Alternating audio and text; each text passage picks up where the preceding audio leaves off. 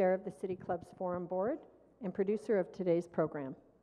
For more than 100 years, City Club of Portland is where civic-minded people come together to find solutions to our region's biggest challenges.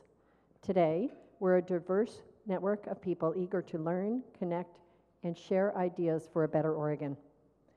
Thank you for joining us at the Sentinel Hotel, where thousands of people are watching, listening in, and participating by radio, TV, and online. Listeners are here via X-Ray FM's website and radio stations, 107.1 and 91.1 FM. Live viewers are watching on KGW's website, Facebook feed, and news app. And TV viewers will watch a recording of today's program via Open Signal's community media television stations. We are incredibly grateful for the support of our media partners in bringing Friday Forum to our community. In addition to City Club's valued media partners, our volunteers and staff enable us to put on Oregon's best civic programs week after week. Please join me in showing our appreciation to everyone who has made this event possible.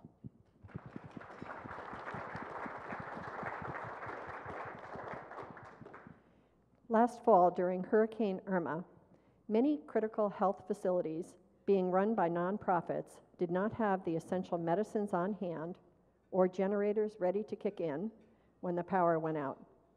It was a reminder to communities across the country that nonprofits deliver vital services to many groups of people, including the most vulnerable among us.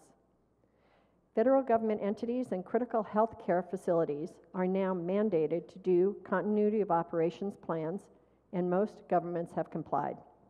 But one part of the equation is often overlooked. Nonprofits, many of which are grant funded, rarely get funding for emergency planning or training. Here in Oregon, we know a major earthquake is coming. If it happens tomorrow, will our most vulnerable residents be able to access the basic services they rely on? Joining us to help identify the roots of the problem and to offer solutions are Grace Chicoto Schultz, Assistant Professor in the Department of Public Administration at the Mark O. Hatfield School of Government at Portland State University, Carrie Kozuki, Director of Management Consulting and Services at 501 Commons, Chris Voss, Director of Emergency Management for Multnomah County, and Jim White, Executive Director of the Nonprofit Association of Oregon.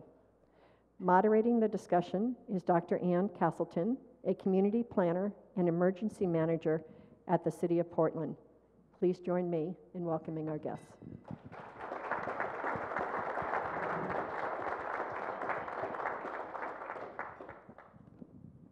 Greetings.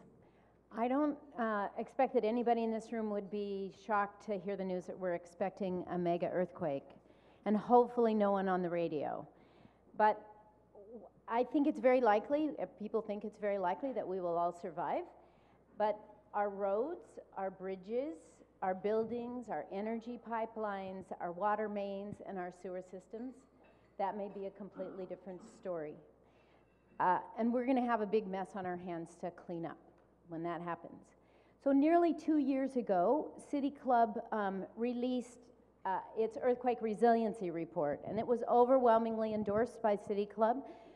Some of the original researchers are sitting at that table right there in the middle, shout out. And to follow on from that report, there were 14 recommendations. It was decided to form a City Club advocacy committee. And those members at the table are also on that committee, as am I. And we are happy to report that 4 of the recommendations have been implemented, 7 are in process, 1 was tabled, and 2 have not been started yet. But the one that we're here to talk about today is number 12, which reads, metro area governments that contract with nonprofit service providers should use the contracting process and periodic audits to require nonprofits to have continuity of operations plans.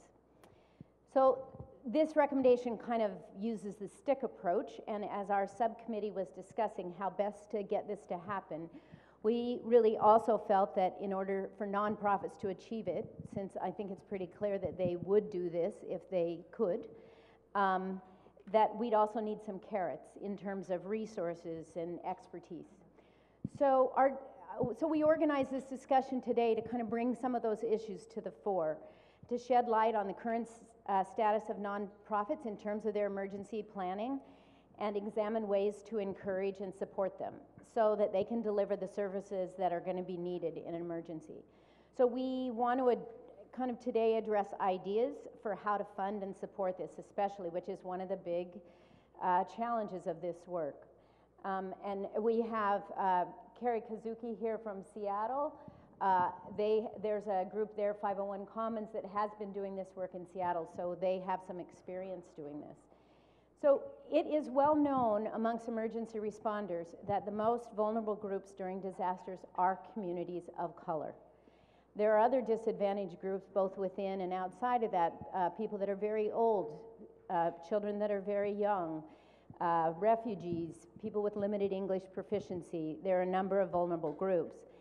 But many of these people rely on government-funded human and social services for really essential life-saving services like health care, affordable housing, mental health services, adult daycare. So Oregon's counties funnel state and federal funds to nonprofits to provide those essential services, and they do this via contracts. So continuity of operations planning, which in government lingo we call this COOP. It's the process of thinking through for each specific agency what essential services must be continued to clients or customers after a major disruption. So this planning process kind of discusses things like, will our building stand up? Do we have an alternate facility? What staff are we going to need to implement these essential functions? What about the supply chain? Where's our data stored? Really nitty-gritty kind of questions. All the aspects of how an agency would go about continuing these essential services. So the city bureaus and the county have been engaging in this process over the last few years. But as Bobby said, that is really only part of the picture. Because let's just say in the best of all possible worlds, the earthquake waits long enough for the city and county to be completely prepared and ready and practiced. If we haven't worked with nonprofits, creating linkages and setting expectations and supporting training and planning, we will be missing one of the most crucial partners in our recovery. So with that background, I want to start by asking Grace a question. She, with the cooperation of Jim and the Nonprofit Association, did a 1918 survey of Oregon nonprofits focusing on emergency preparedness. So Grace, will you tell us a little bit about the survey, what it covered, what the focus was, what your motivation was behind it? Yes, well, thank you for having us here. We did this survey back in last year. We concluded it in May of last year. And I'll start off with the motivation based on what Anne just started talking about. Why focus on nonprofit organizations? And really it had to do with two things. Number one, nonprofit organizations are the ones that are providing services to those that are vulnerable in our communities, low income in our communities, those are marginalized in our communities, those are hard to reach populations in our communities as well. And so if they're not prepared and they don't survive any hazard or any disaster, then what happens to those people that they're serving? So, and then the second piece is, response is not the only thing that nonprofit organizations can do, right? They can advocate for more funding.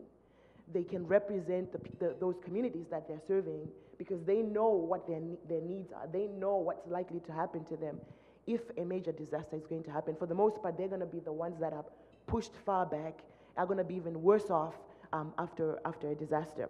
So those were really like the primary motivations. So for us to talk about community readiness for disaster, we cannot have that conversation without talking about nonprofit organizations. And one of the things that we've come to realize too is when it comes to recovery, they are really a bigger part in recovery long after former disaster people have left, particularly in those communities that we're talking about. So our survey focused on a number of things. Number one, are you aware of any hazard in your community? Do you have that knowledge? Internally, what are you doing to plan for it? Are you providing any training? It could be just education or drills that you provide for not just your staff, but also for your clients. Do you have any informal or formal response agreements with other organizations? Because I think for nonprofits, there's a tendency to look inward and just say, oh, it's just us that have to do this. But you have other partners that you can partner with to do that. And then we also looked at what actions are you taking just to protect life, right? For your clients that are going to come to you, to your office, for your staff and volunteers that are working there, what have you put in place to protect their life? And then what have you done to protect your building, right? So, we can talk about continuity planning. If you don't have a building and all your people are, I don't want to say, dead, but they're injured and they're not there, your continuity plan is not going to do anything for you because you've not done some very basic things that you need to do. And then what resources have you put aside? And this is where continuity planning comes in. What resources have you put aside? What planning have you done to help you start to cope with a disaster after it's happened? So we sent out our survey through the Nonprofit Association of Oregon, through PSU's Nonprofit Institute, and other various community partners, and we got responses from 189 nonprofit organizations. The majority of these were health and human service nonprofit organizations. There were about 56% of those, mostly in Multnomah County, in Lane County, as well as in Washington County. And I'll talk a little bit more about what our findings were. Do tell us what some of the research findings were. What are nonprofits the least engaged in and the most engaged in? What are the challenges? Absolutely. Well, because nonprofit organizations rely on funding mostly from other entities to support their programs, we're kind of not surprised that they're investing more in those actions that are on the cheaper side, both in terms of funding and also in terms of just human resources, right? So just finding out what the hazard is that is likely to affect their region, they're doing a lot of that, and I mean, that's easy. They're attending meetings, they're consulting media, they're obtaining information specifically about the big one that's going to happen. So that's like 81% of people that are consulting media. 76 of the nonprofit organizations are at least attending a meeting, a talk, a discussion. We have 72 that have specifically sought information about Cascadia. But when it comes to information about whether their particular building is going to be affected, we see the numbers drop. And that drops down to half of the, and these are what I'm talking about, are just health and human service organizations. It drops to half. So in other words, some of us— They have general information, yes, but not specific. Not even a general, yes, and then we're sitting in this building and we have absolutely no idea how vulnerable we could be. And then another missed opportunity that we're seeing is that they are distributing information to their staff and volunteers, but not to clients, in terms of, yes, you're coming to our offices and we are aware that there's a disaster that might affect us, but we're not going to share with you. We're just going to share this with our clients. I mean, we're just going to share this with volunteers. So a missed opportunity where we can just at least start to educate the communities that we're serving about the risks that we face. And then the second area where they're doing relatively well is placing things internally or planning internally about how their organization might respond, and then some training. But again— What about continuity planning? I'll get to continuity planning. So 85% have discussed the potential disaster in a meeting, right? Easy, we can sit down, we can do this right. We're doing it right now. And then 74 have developed an evacuation plan. I think that's kind of relatively easy too, right? We can just sit down, draw where are the exits, that sort of thing. And then 68 are providing education and training to their staff, right? But again, we're not doing that to our clients. And then the least thing that nonprofit organizations are doing, is those actions that are geared towards agreements to share resources with other organizations in the event of a disaster happening, getting into some collaborative partnership with emergency management organizations. So only 29% of health and human service organizations have entered into some informal or formal agreement with the city, the county, the state, the federal government, just how we're going to collaborate to respond. 29%. Wow. And then the other thing which is kind of surprising, is we need for organizations to set aside resources that will help them respond in the event that the disaster happens, right? So we're talking stockpiling. The good things we're doing, we have 68% of organizations have obtained first aid supplies. That's good. Another 69 have established communication protocols for their staff to say, hey, this is how we're going to operate, this is how we're going to reach you because we're going to need to continue to provide services. However, 46%, less than half, have an emergency kit. And 68% have not made any transportation plans, none whatsoever, for their staff or their clients. So if we're talking about your clients that have disabilities, that rely on you to come and pick them up, to bring them to your center, they're stuck. You have not thought, they've not thought about that. And then this is surprising, half of the health and human service organizations have put aside any emergency food and water. Wow. So, Thank you. Wow. I mean, that's quite telling. Yeah. But your question about continuity planning, there's some good news, and that's, you know, not so good news with continuity planning. I will say, let me find my notes here. So, less than half, 48% of health and human service organizations have a continuity plan in place. Wow, but that's pretty impressive that half do have something they call a continuity Right. plan. Right. That's great. Yeah. Let's go to Chris now. Chris is the head of emergency management at Multnomah County. So you don't directly supervise all of these health and human services contract, but you would be working with everybody when we responding. And Chris, also you were in New York after Sandy or something. You have some of your own experience. I did Tell spend a us. lot of time on the East Coast. But first I want to thank City Club for sort of hosting this wonderful event and everybody for coming. Thank you. It's an important conversation for us. I'm fortunate that it's a conversation that I have all the time, so I've got a lot of understanding in this area. There's actually one thing I wanted to talk about, sort of agreements and informal agreements. You know, hearing that 29%, that's some time of a concern.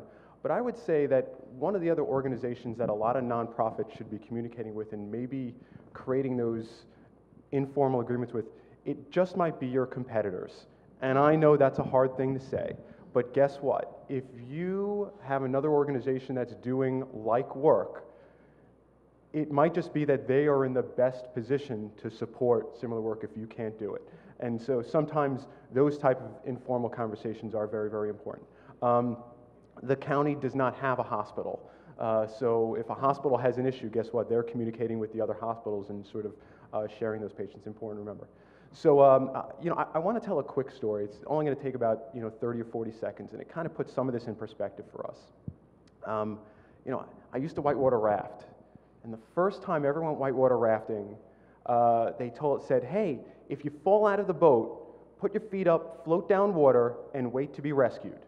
We're gonna throw you this rope, or we're gonna catch up with the boat, and you're gonna be okay. We're gonna pull you in, and then, you know, wait to be rescued. That was the lesson you learned. So fast forward an hour later, sure enough, I find myself in the water. I'm thrown out of the boat. I look behind me. Everybody else is in the water, and the boat's 15 feet behind them, upside down. It's that point in time that you realize the wait to be rescued plan is not always fantastic. The question that we have is, what responsibility do each of us have to put ourselves in a position so that we could rescue ourselves? Maybe that's the other folks around us. Maybe it's another boat. Maybe it's, hey, if you fall out of the boat, swim back towards the boat. Don't just float down the river. So I've seen this play over, you know, during many, many emergencies. So in Superstorm Sandy in the DC area, Hurricane Isabel, I ran shelters for Katrina, after Hurricane Katrina. But probably the biggest disaster, the most catastrophic one we had to deal with, especially in the area of human services, was a 4-foot snowstorm that we had. 4 feet of snow. And suddenly, every road was not passable. A third of the county lost power, including a lot of the water pumping stations, so people didn't have water. Guess what? If you have a bundled service at your home with your cable, your phone, your internet, you lost that too. So suddenly, there were a lot of groups that needed help. And all those groups that supported everything from transportation, human services, you know, getting people to dialysis, every one of them was reaching out to the county for assistance. And here it is, and there's two parts of this lesson. One, we had to prioritize what we were going to do because we couldn't help everybody. Life safety came first. So, if you think about power restoration, it went hospitals, nursing homes, 911 centers, large assisted living facilities, and it worked all the way down to sort of individual households. But that took weeks to get there. So if you're on the back end, guess what? You may need to do some work to sort of prepare yourself. And there are a lot of businesses out there that probably will be in the middle. So that might be some time before you receive that help. But the other thing that we learned, because we had another major event a few years later, was it was amazing how after that one snowstorm, when we started calling down organizations during the next event, and they're just like, you know what? After that last event, we bought a generator. After that last event, we sat down and created a plan where our employees could work from home. After that last event, and so suddenly, that one event forced them all to do some planning that they had never done before. And, planning can be robust. You could spend a lot of time on it. Not every organization needs the same robust exercises or robust planning. But what we do want you to have is continuous improvement. Every time one of those events happen, small or large, it could just be a power outage, sit down, have that conversation, and decide, if we had to go through this one again, how could we do this better? What equipment, what personnel change, facility, you name it. Maybe it's insurance. There's a whole lot of things that you could do, probably, but they will take some actions, and they start with that conversation amongst your employees and sometimes your clientele as well. Thank you, Chris. Let me just add a question onto that. So as the county's prioritizing its disaster plans, where do nonprofits fit in? What will you be looking to them to do? So this very much depends on the type of event that we have. So, I spent all morning with, we spent a portion of my morning today at Mercy Corps, where we were working on a program related to sheltering after a catastrophic event. That program is about training people that don't have previous training. We call it sort of just-in-time training, and how people would walk into shelters, get some training, and then we immediately could put them to work. And if you look at the Cascadia subduction zone in the modeling, we know that we're probably looking that we might have to shelter 80 or 90,000 people. To get there, if you use the Red Cross modeling on how many people you need to provide that sheltering, it's about 13,000 people. So I need 13,000 people to shelter the other 90,000 people. Multnomah County doesn't have 13,000 people. So we know that that's going to come from a lot of our partners. And it might just come from citizens that don't have a lot of expertise, but there are some other critical areas where we want to partner and work with organizations that have more experience in those areas. We start with the Red Cross, and then we work our way down to sort of maybe folks without any experience in that area. Thank you. For our radio audience, I just want to say this is City Club of Portland's Friday Forum. I'm Ann Castleton. I'm an emergency manager with the City of Portland. I'm speaking with Grace Chikoto Schultz from Portland State University, Carrie Kazuki from 501 Commons, Chris Voss from Multnomah County, and Jim White from the Nonprofit Association of Oregon. So Jim, you're up. I know you worked with Grace on the nonprofit survey, and I know before that you have a lot of emergency response experience with Mercy Corps all over the world. Will you tell us a little bit more about what's unique about Oregon nonprofits and how you're using this survey? Sure. Thank you, Ann. And thanks again to the City Club for putting this event on. This is hugely important, and I hope that we can draw more attention to what we're going to need to do to respond to an eventual earthquake. It is going to happen. We partnered with Grace and with PSU on putting this research forward, and what I wanted to do is kind of create a little bit of a context on what nonprofits in Oregon look like. There are over 20,000 charitable benefit organizations in Oregon. That includes everything from these health and human service organizations that do a lot of work with Chris's folks, with the Portland City, with other folks, but also there are a lot of organizations that are doing, they're education organizations, churches, spiritual sanctuaries. Those all play important roles as well in an emergency. And when those organizations are disrupted and don't have a plan, that means that people are not going to get their services, whether those services are you know, on Maslow's hierarchy of needs, the most fundamental, the food, the shelter, the water, the clothing, but they also need a lot of other services. There's going to be pretty serious psychological trauma to the community. And as Ann led off at the beginning there is going to be, particularly those most vulnerable groups are going to need a lot of additional assistance that these nonprofits have very direct and real connection to these communities. Because we, as private organizations that work for public good, we are of the community. We don't have the same sort of restrictions that government may have on how you work with community. And we can be mobilizing people in a very different way to help each other and help the government in the response that's going to be needed. The vast majority of nonprofits in Oregon, and it's true here in Multnomah County and Portland, they're very small. You know, you think of the large ones when you think of the kinds of services that are going to be needed right after an earthquake, but over 70% of the nonprofits in Oregon are less than $100,000 in annual revenue and expenditures. So those organizations, I think it would be really a mistake if we were to sort of brush them aside as having some type of a role in this kind of an event. And they're often the ones who don't have pretty much any background in how to respond. And as Chris was saying, these are often the type of people that, you know, when you need 13,000 people to help respond and house people who are now internally displaced, those organizations already have at least some kind of programming and some kind of mission alignment to be of service. And so I think what we're going to need to do is continue to really push hard to get the resources available to these kinds of organizations so that they can better be a part of the response. Grace, do you want to jump in? Just something Jim said, you know, in terms of this, the nonprofit sector and who are the largest groups that are operating in the communities, focusing on the small nonprofit organizations. One thing I will say about our survey is we heard more from larger nonprofit organizations, 1 million and up, than we did from small organizations. So if these numbers are something we can celebrate, we probably shouldn't, right?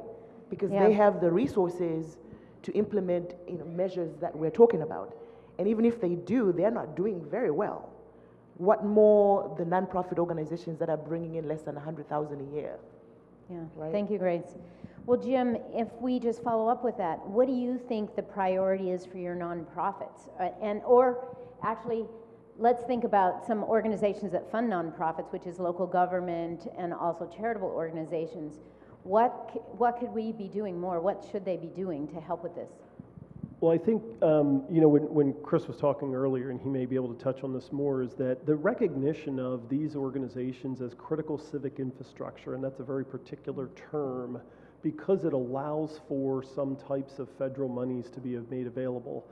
There is a need for, especially those larger, again, bottom of the Maslow's hierarchy of needs organizations, to be able to have direct access very quickly to funds so they're going to be able to work. That might mean prior agreements in place with the federal government or with local government, and I know there are limitations around how that might work, but it's really important that there are plans in place when, as Chris mentioned, the raft overturns and there's nobody to throw the actual lifeline to the person who fell out. That's what we're facing when we're looking at this kind of an enormous disaster. You know, we had direct experience, and I'm drawing from a lot of, responding around the world to a lot of different earthquake scenarios, where back when I was at Mercy Corps, we would oftentimes need to either rely on a partner organization to help in our response, or we would be housing the nonprofits, NGOs from other organizations in our facility, because our facility wasn't as badly damaged in an earthquake or in in some kind of a zone that was no longer available for programming. So, just to back up what Chris was saying is having these relationships across organizations is going to be vital. The last point, Anna, I know you probably want to move on, is I really want to make is there is an important role that these independent organizations can play that government cannot.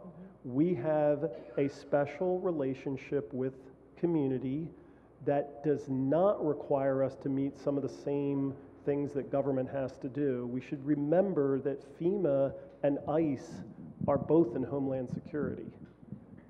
So when we're responding as private organizations with private funds, remember, our money is not only through contracts with government or grants from foundations, but it's private individuals like the people in this room and listening to this broadcast who can help nonprofits to respond. We respond in emergencies with the humanitarian imperative, which is anyone deserves assistance, period. Thank you. Chris, did you want to jump in? Two things about money. I get asked a lot of these questions after an emergency. Want to use an example of the Eagle Creek fire. Many of those businesses, the difference between them doing very well as a result of that event or surviving, I should say, after the event, and the ones that were not surviving, insurance. That's really, really important for those businesses.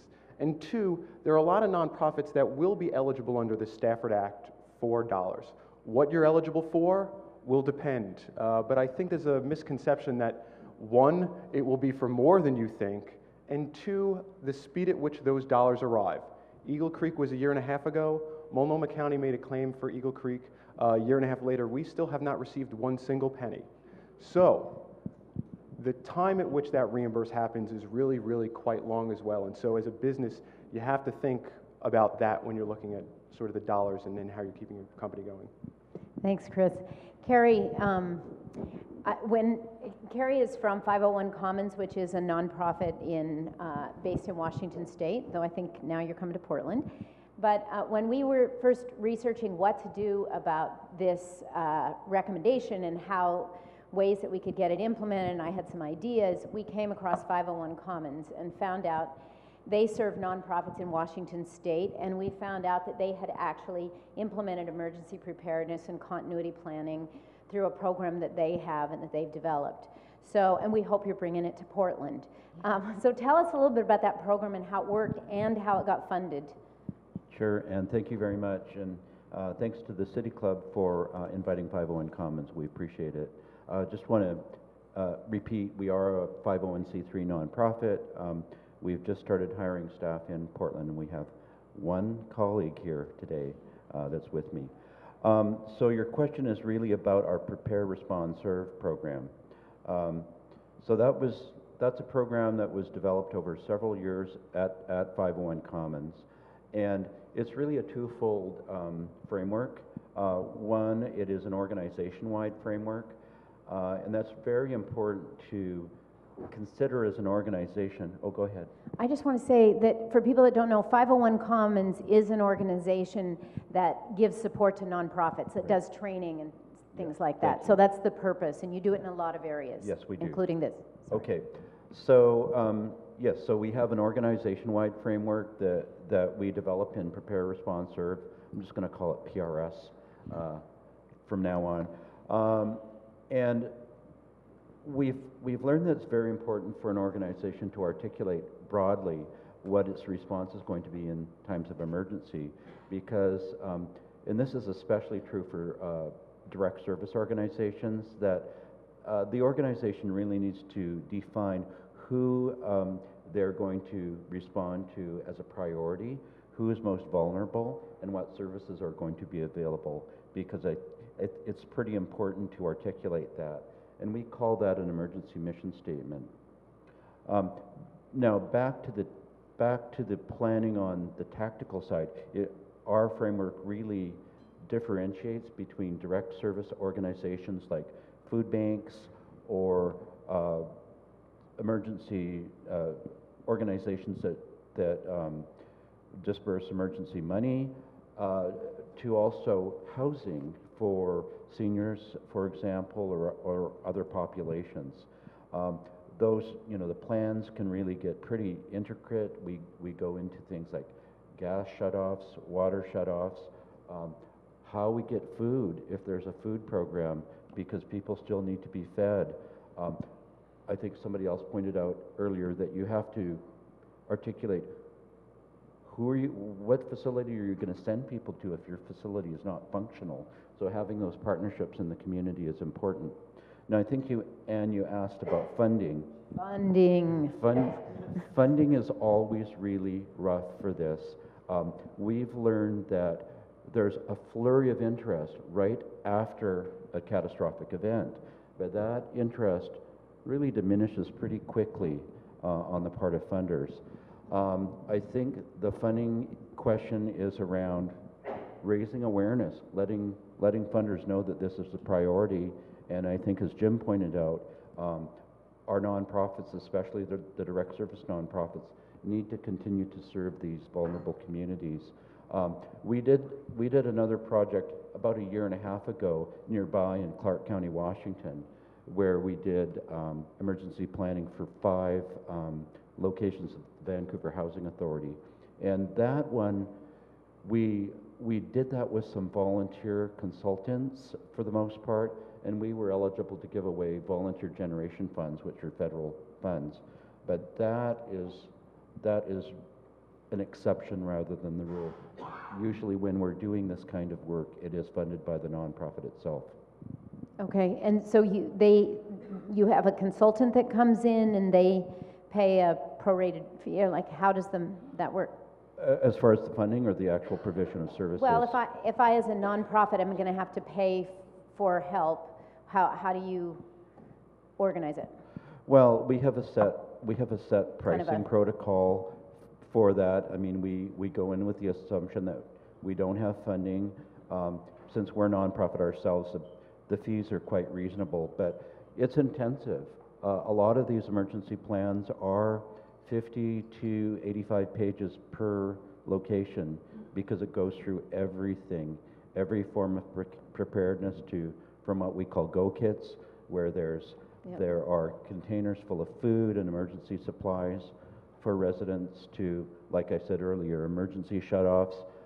If you're a housing organization, it's very important to have an updated plan of who is in which unit, what mobility challenges they might have, et cetera, what other health challenges they might have, and that needs to be updated pretty frequently. So is this a 6-month process or a year-long process? Our Prepare, Respond, Serve is, I would say, probably about a 3 to 6 month process. It depends on the scale of the organization. We're talking to some relatively big organizations here in the Northwest that want everything done, but for a housing facility, for a single one, it might be 1 or 2 months to go through everything and to put a plan together. And I should add, it's very collaborative as well. We work directly with the facility management. Okay. Thanks for that. I have at least 10 more questions for each of you, but instead of that, I'm going to say that for our radio audience, this is City Club of Portland's Friday Forum. I'm Ann Castleton, Emergency Manager for the City of Portland. I'm speaking with Grace Chikoto Schultz from Portland State University, Carrie Kazuki from 501 Commons, Chris Voss from Multnomah County Emergency Management, and Jim White from the Nonprofit Association of Oregon. So we're going to go to the audience now for some questions. Everybody that's watching or listening is welcome to ask a question. If you've written a question on an index card, I think some magical person will collect that and will magically hand it to me. And also things are, I think, submitted via Twitter. What I do want to remind you is all City Club members are welcome to ask a question. Please identify yourself and really keep it to a short question so that we can pick the brains of our panel even more. Excuse me. Some years ago. And can you identify yourself? Oh, I'm sorry. Excuse me. Paul Milius, City Club member. Some years ago, FEMA recognized that in any big disaster, the first responders are really your neighbors, people who are right there. So they formed community emergency response teams and CERTs, and here in Portland they're called the neighborhood emergency teams. I'm on one. Has there been any effort to connect the neighborhood emergency teams with the not-for-profits, perhaps with the idea of training some of their workers to be first responders and have the kits and so on? I mean, I have a backpack full of stuff that I would haul out and bring with me in the case of an emergency and so on. So we have somebody in the audience that works with the NET team. Is this okay to me to just call out? Glenn, can you speak to that? Yes. So the answer is yes. Spoken by Glenn Devitt from the Portland Emergency Team. And I think in addition to working with NETs, there's a lot of work going on at the Portland Bureau of Emergency Management, outreach to these vulnerable communities, some of whom may not have the time and space to be a NET volunteer, but need to be supported and trained, and that work is happening, which it's very exciting. Win Wakala, City Club member. I was my neighborhood watch coordinator leader in Washington County, and we also had the thing where you had the garbage can full of stuff and knew where the doctors were in your community and stuff. So part of my question was the same thing. I hope this goes to all the counties, but I also wonder how much work you do with Janus Youth, like the Yellow Brick program, to help the people that are homeless, how to reach to them. Do you have anybody that can speak to that, Chris? Can you? No, I don't. Obviously, through within the counties, the Joint Office for Homeless Services that might have sort of better connections with some of those groups. But I can tell you that we work with, many, nonprofits. A lot of departments also will work with the ones that are sort of operational. So, I mentioned Mercy Corps, Red Cross, the Seventh-day Adventists that sort of do a lot of work with donations and volunteer. There are a lot of these groups that we work with that support sort of our internal core missions. I wouldn't be surprised if the city already working, Joint Office of Homeless Services working with that group. Okay. We had somebody here from Transition Projects, but I don't see him now. So he could probably answer that better. Bill Dickey, City Club member. I was thinking about these small nonprofits, and as a vendor that services them, I noticed that, for example, Mercy Corps is in an old building in Old Town, but it's been earthquake proofed. It's been renovated over the years. But a lot of these small nonprofits are in 7 or 8 story buildings in downtown Portland that are 80, 100 years old that haven't been upgraded. And I'm wondering what the city is doing as far as advising on these older buildings that might need evacuation plans or things like that. What the city is doing, advising on these, so there isn't a representative from the city here except for me. Who does work for Building Development Services. Yeah, I want to sort of answer this question from the perspective, every one of these organizations is very, very different. So knowing what your organization does and what they might be responsible for after that emergency, the facility you're in should be part of that conversation. What I know is that a lot of times those conversations aren't short-term conversations. It's like, hey, you know what, we were 1 person and then we became 3 and now we're 7 and we do even more now, but it's not a situation now where if something happened I could just retreat back to my home and support the whole organization from that one location.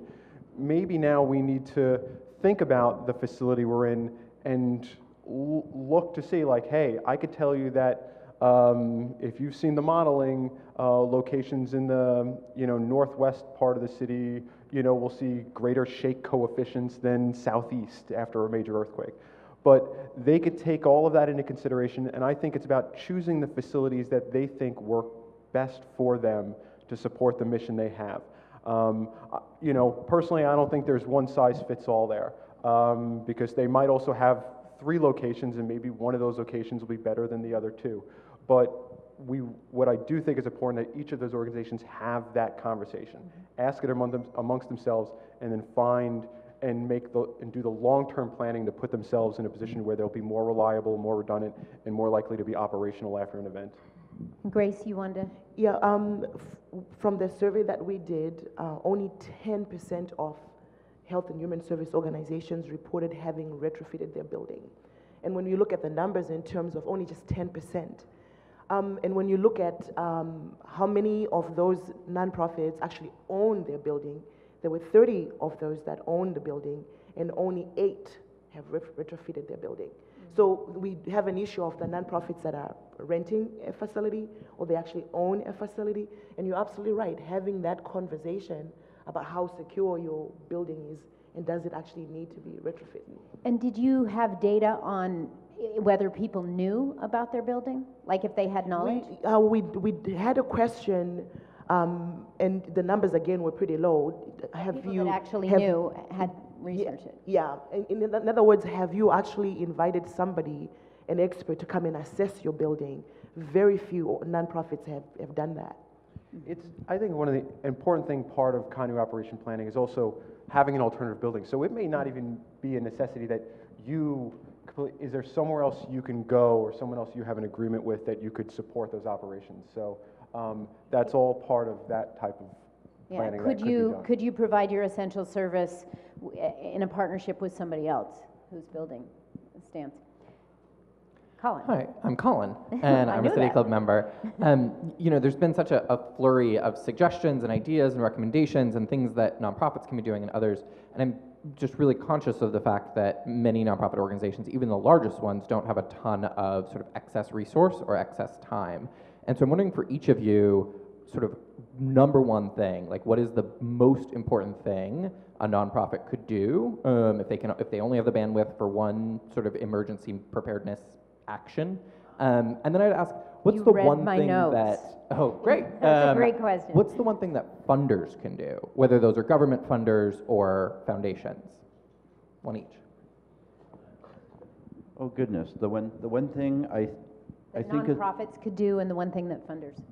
Well, the one thing that nonprofits can do is just really dial in who and why they're going to serve a given population, and funders just really need to step up and fund and see this as a priority. I don't think it's more complicated than that.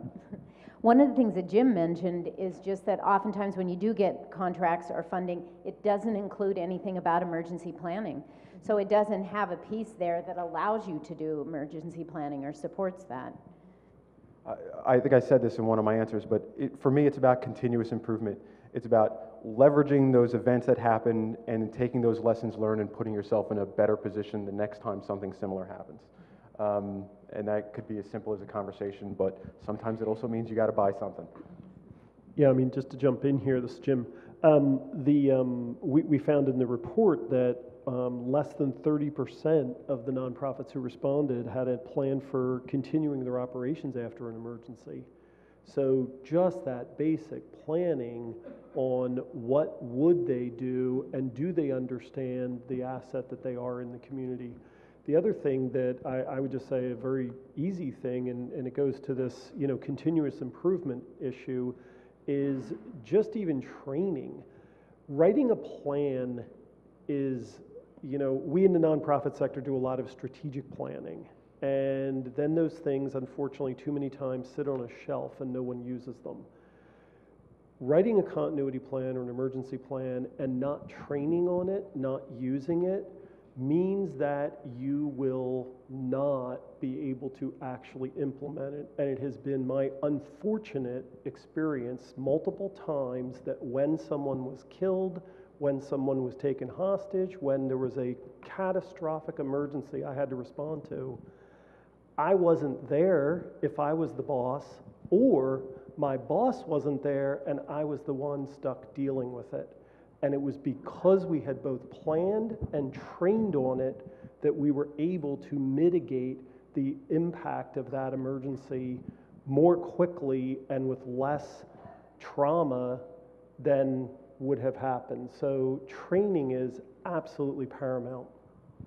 I just want to say, since I've been working with the city's continuity planning for the last couple of years, we have those plans in place now, and what is supposed to be happening is training. And as I was trying to support the bureaus in coming up with these plans, I thought, wow, I would just love to see an example of someone who's used their plan.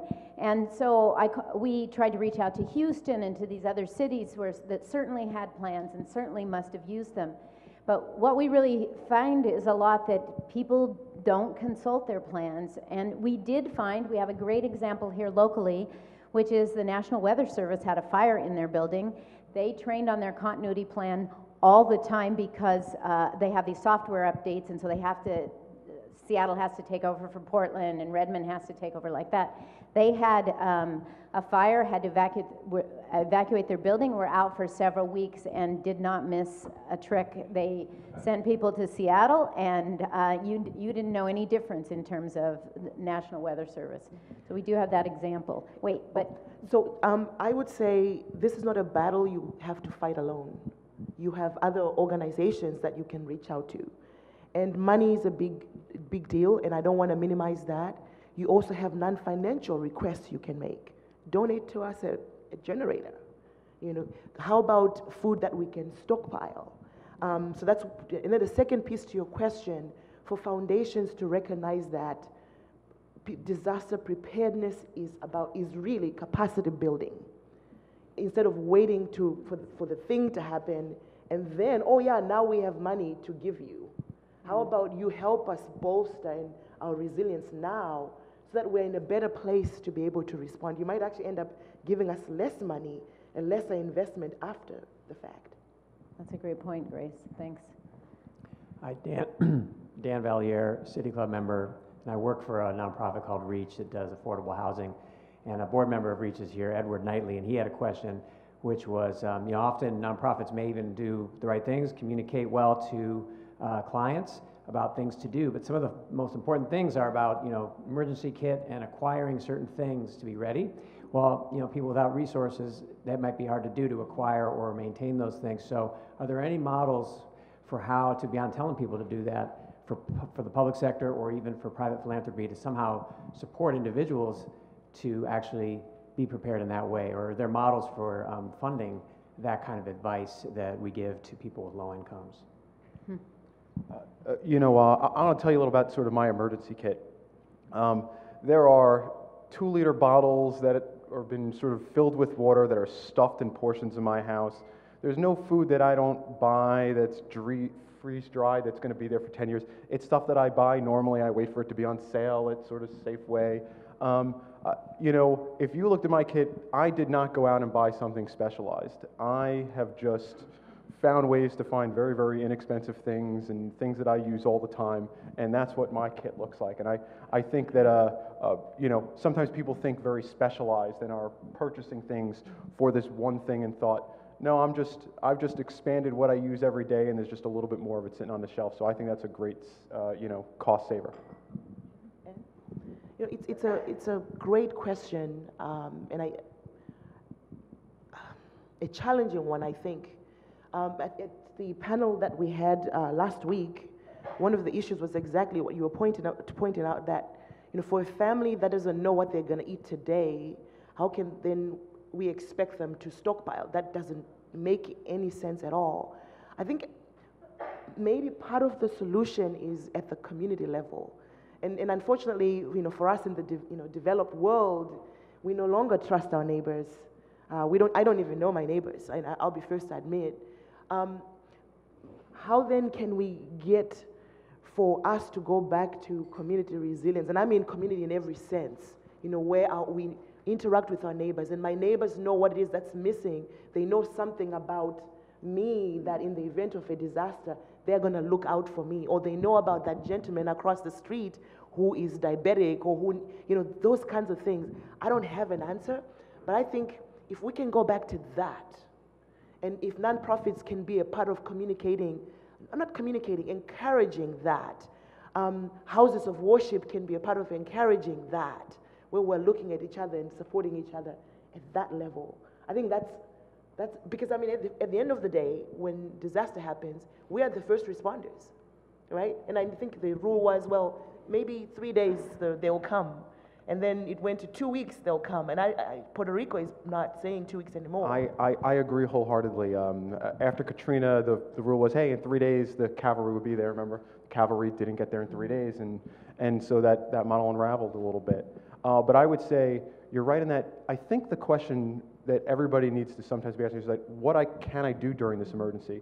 I talked about that modeling where, hey, the prediction is that we're going to have 90,000 people that show up in our shelters.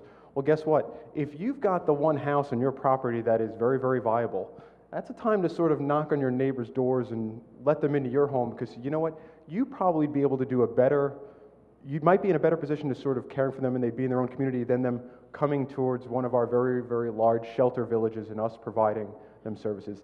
And then the people that do come to those locations, we could provide even better care for them because there's fewer people that we need to sort of address. So everybody needs to be asking themselves, how do I reduce that burden and sometimes allow, government or other organizations, or whether they're even the nonprofits, to focus on the few people that have access to nothing else and need that service even more.